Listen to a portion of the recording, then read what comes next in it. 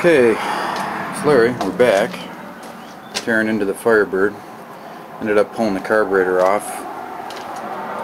I did take some vacuum readings. Before I did that, I put the vacuum advance hose where it belongs. It did clear up a little bit. It was definitely running rich. I did adjust the idle. I'm actually at one turn out. However, was still running a little rich, smoking out the back, and I couldn't get rid of it. Kind of stuttering, stammering. So I went to set the float level after I set the idle, and lo and behold, I had the adjustment screw all the way in, and the fuel just kept running out.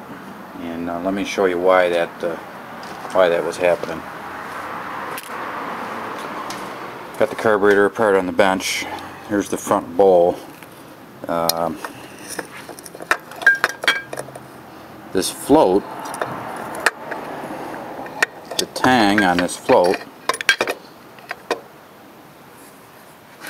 see if I can show you here,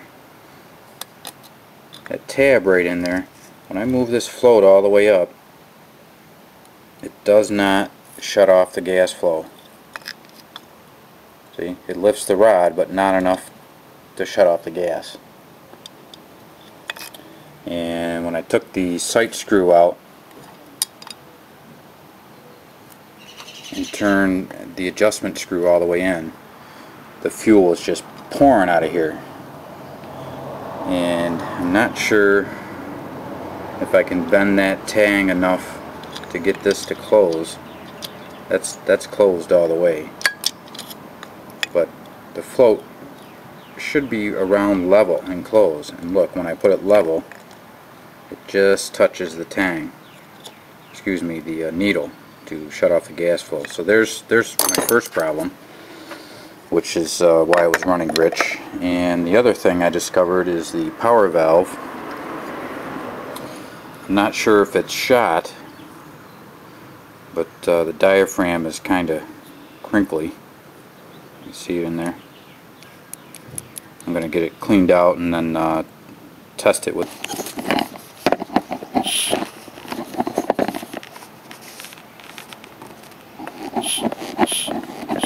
You can see it is holding vacuum. If I release the vacuum, it pops out.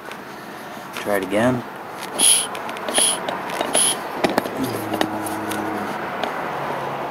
Release.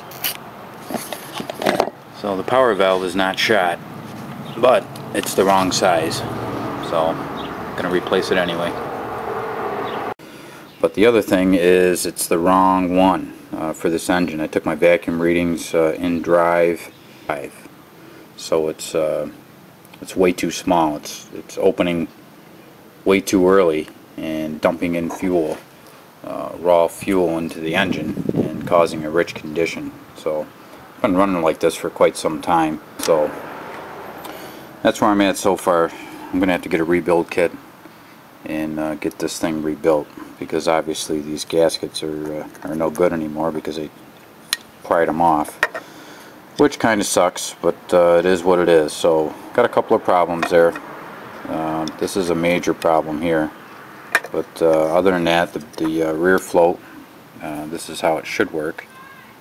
See, it's up halfway and it, excuse me, level, and it's shutting the needle off, shutting off the gas flow. So the other thing I just realized is I'm going to need one of these crazy ass bits in order to remove this plate, because I can't get this gasket off without getting this plate out of here first. So got some fucking around to do here, but I do feel a little better that I'm on the right track. I'm going to get this thing rebuilt, get the right power valve in it. Again, this one's too small, so a lot of problems, a lot of extra fuel going into the engine. Fouling the plugs out. The plugs are all carboned up. I'm going to keep plugging away here, and I'll let you know how I make out. If you have any input, by all means, please leave me a comment. Appreciate it. Later. It's Sunday. I'm back. Ran up to Advanced Auto this morning and got a Holley trick kit, rebuild kit. This is a 4160 carb. It's actually it's an 1850-4 600 CFM, and this kit is a trick kit and has all the required pieces for rebuilding this carburetor. And when I say pieces, I mean pieces. This thing is full of stuff. Look at all that crap. Holy shit, huh? See a power valve in there, some jets, a cork, needle and seat. So I'm gonna crack it open and get going. Get this thing back on the car, maybe get it running today, I hope. Alright, I'll be back.